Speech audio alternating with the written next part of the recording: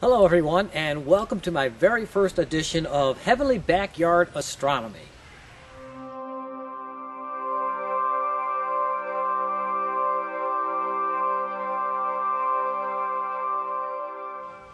Tonight I'm taking my 11-inch telescope and I'm going to be pointing it off to the east around 7 o'clock this evening, and up near the constellation of Cancer is the CRAB Nebula.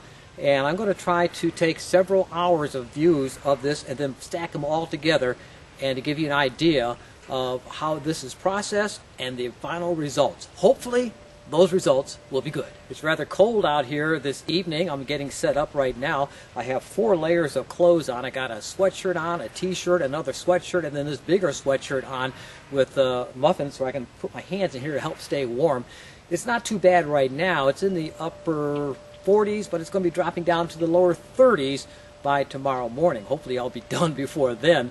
But anyway, I'll be setting up the scope. I got a new finder scope set up for my tracking. I'm going to have to reset that now, and I'll see you later.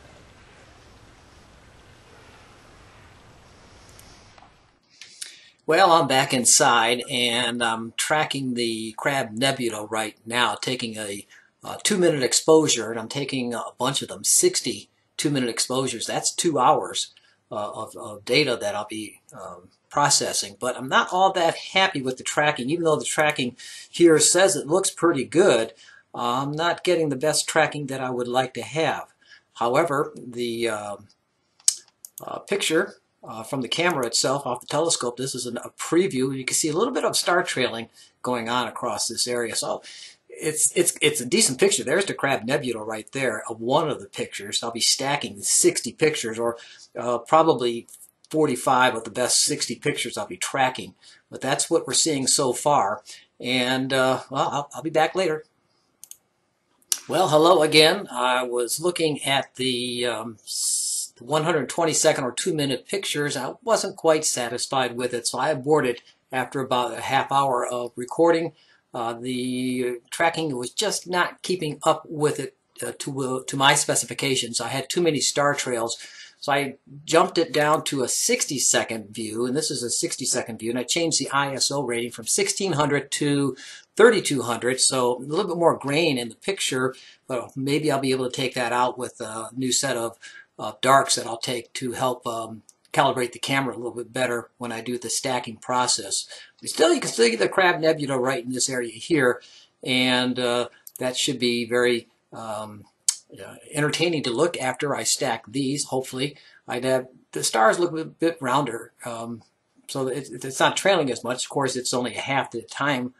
60 seconds versus 120 seconds. But there you can see my tracking. It's kind of on. It says it's within a degree either side of the center portion of the line, so it should be tracking pretty good. Not a degree, a second of arc, 1 second of arc.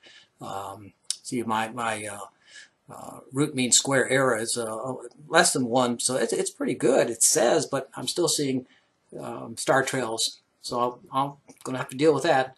Here's a new picture coming in right now. Let's take a look at that. There it's getting ready to post, and it's just posted. Let's take another close-up look at this. The stars look pretty round, a little bit of a trail on them, so I'm still not satisfied. I don't know why. It's a learning curve. Okay, while I'm waiting for Photoshop to process 94 minutes of astrophotography, that's 94 frames of 60-second exposure time at ISO 3200.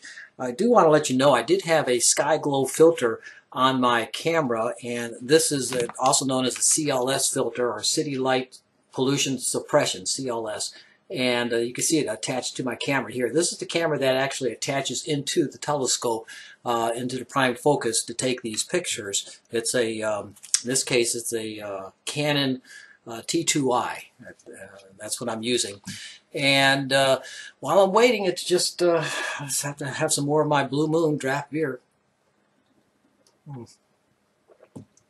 This is already 11:30. It's been going on for 20 minutes. It's getting close to being finished, but probably got another at least 10 minutes yet to go. I'll see you when it's done.